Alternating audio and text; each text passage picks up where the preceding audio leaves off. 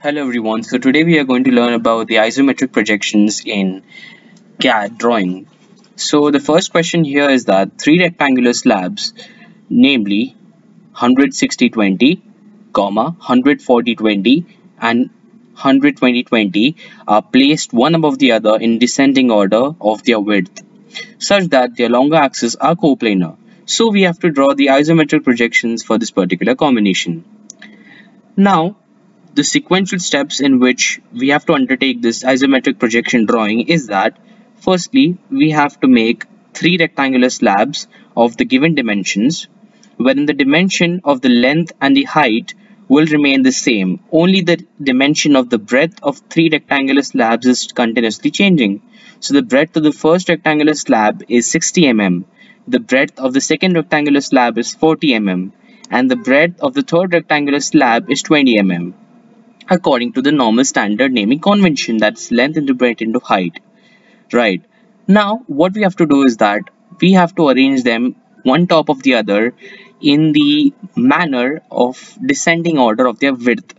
So the width, which is 60 millimeter triangle, I'm sorry, 60 millimeter rectangular slab will be at the most bottom. Then the 40 millimeter rectangular slab will be in between, and the 20 millimeter rectangular slab will be on the top. So let's get drawing.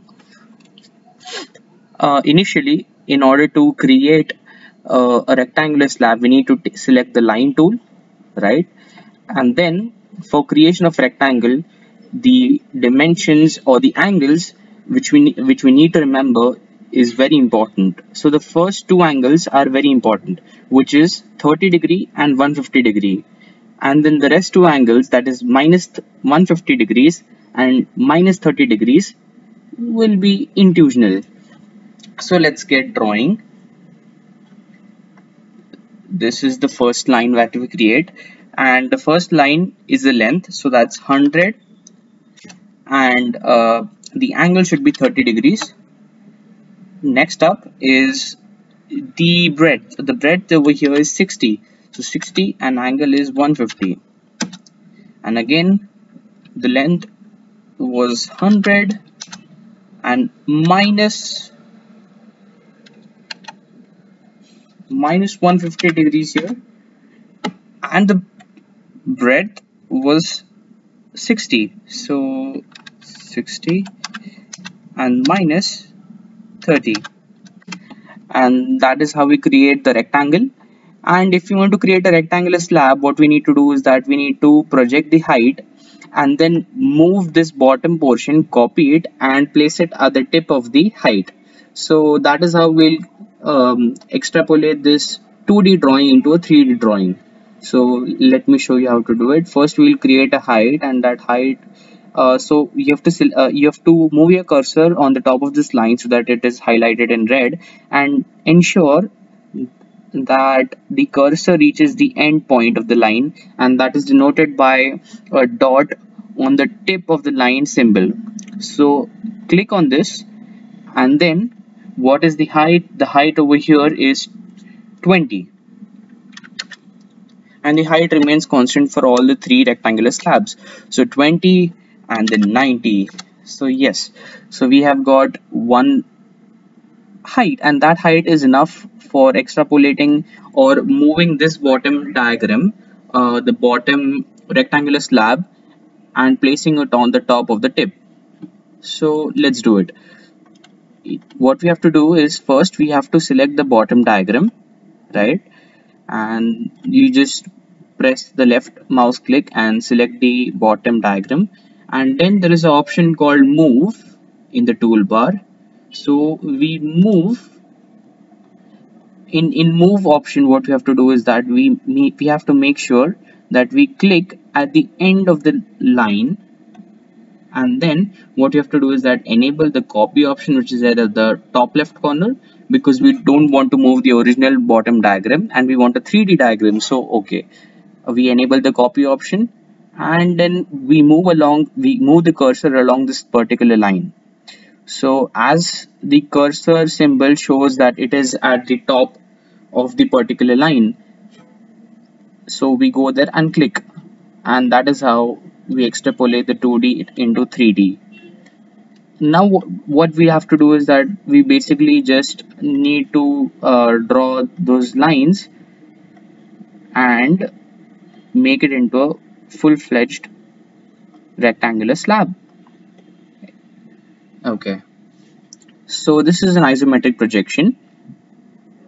One thing that is should be mentioned here is that in an isometric projections, these particular lines, the ones I'm marking now, this one, I'm so sorry, this particular line, this line, and this line will not be visible to the eye of the viewers. So what we need to do is that we need to delete these lines. And here, there you have it. This is an isometric projection of the first rectangular slab. Now what we need to do is that we need to create two more isometric projections, and now when we are done with that, we will overlay these three isometric projections one top of one another and create this particular diagram. So let me do it. Now what I'll do is that first I'll move this aside, right? And now things will be a bit fast. So the second diagram is 100 40 20. So yeah, the 100, right, 30 degrees, 40, and then 150 degrees, and then yeah, 100 minus 150 and 40 minus 30. Yeah, so this is how we create the rectangle. And then let's give it its height. So height over here is 20, 20, and 90 is the angle of the height. Yep. Now what we need to do is that again take the selection tool, select the entire base. Yes, we selected the entire base, and then move this particular base using the move option. So you take your cursor, keep it on this line, and move it along the line until you see that tip on the line symbol. Then click, and then enable. Just check if your copy option on the top left corner is enabled. Okay, mine was not, so I enabled it, and then I moved it on top of it. Right. So next thing is that I take the line tool and then I start creating lines. Yes, okay. So we have created our lines. Okay, great. Now, like the initial part, we have to remove all the lines which are not visible to the isometric projections. So I'll remove all these three lines because they are not visible in the isometric projection. Fine. So now we have the second part of our diagram which is ready. Great. Now after which we'll move on to the third part of the diagram, which is again I'll select the line tool. So 100 is the length, okay, 30 angle, and then over here the breadth has decreased further and it will become 20. So 20, 150, yes, and then 100 and minus 150, and the last is 20 and minus 30. Oops. Yes, so we have got the rectangular bottom which is created. Now let's give it a height. Select the line tool, right, and then what is the length, the height of the rectangular slab is 20, 90 degrees, right? And now what we'll do is that we'll extrapolate this bottom diagram, select it completely, right, and then use the move option, ensure the tip symbol, the copy is on, right, and then move it along this height until you see the tip symbol. Okay, I see the tip symbol, and then use your lines and create a rectangular slab. Yep, there you have it. And now let's just remove the lines which are not visible to the eye. So this line in particular, this line in particular, this should be removed. Okay, and there you have it. All the three parts of the diagram are ready. So now what we need to do is that we need to start assembling all the three rectangular slabs one top of another. So I'll select this, and actually I'll just take it aside. I'll just keep this aside since it's at the top, so we'll keep this aside. And we'll, okay, just 1 second. Oops. Yeah. And then I'll just bring it to the center of the canvas so that's visible. Right. Now this has to be the bottommost part of the figure because the breadth is highest, and we have to arrange in the decreasing order of breadth. So then the second is this, because its breadth is I guess 40 millimeter, and that has to be kept on top of this. So what we'll do is that we'll select this particular diagram completely, and I'll use the move option. Now what I'll do is that I'll keep the cursor on this particular red highlighted line, and then since we have to make sure that the axes are coplanar and the axis of a rectangular path will pass through its center, so I have to make sure that I reach the center point of this line, and that is denoted by the symbol near my cursor. Once I find that cursor, I'll click on it and ensure that my copy option is disabled over here, since I don't want to create multiple copies of this particular element.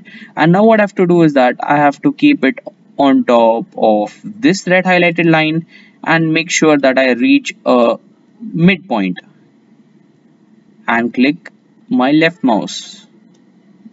There you have it. So these are two elements which are on top of each other. Now, in an isometric projection, I am not able to see this particular portion of the figure. So what I'm going to do is that I'll delete all these lines, right? So I'll just take the this the trim tool, and I'll start trimming all the lines which I can't see, right? So next part is that you overlay this figure having the breadth 20. Using the move tool, you find the midpoint, copy option disabled, you keep it on this red portion of line, find the midpoint and press enter, right? And now I again, using the trim tool, which is this, what I'll do is I'll erase the portions which are not visible in the isometric projections, right? And there you have it, my friends. This is the answer to the first question of 3 rectangular slabs. What we need to do, there's a last step to this, is that select the complete diagram, and then what we need to do is basically scale this diagram down to 0.816, right? And then press enter and make sure the copy option is disabled. Okay, there you go.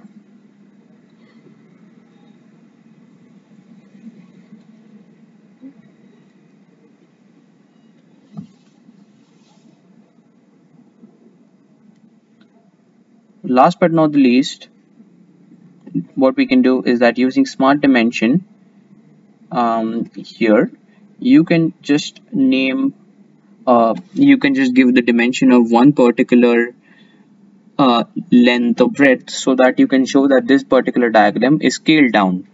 And that's it, my friends. Thank you.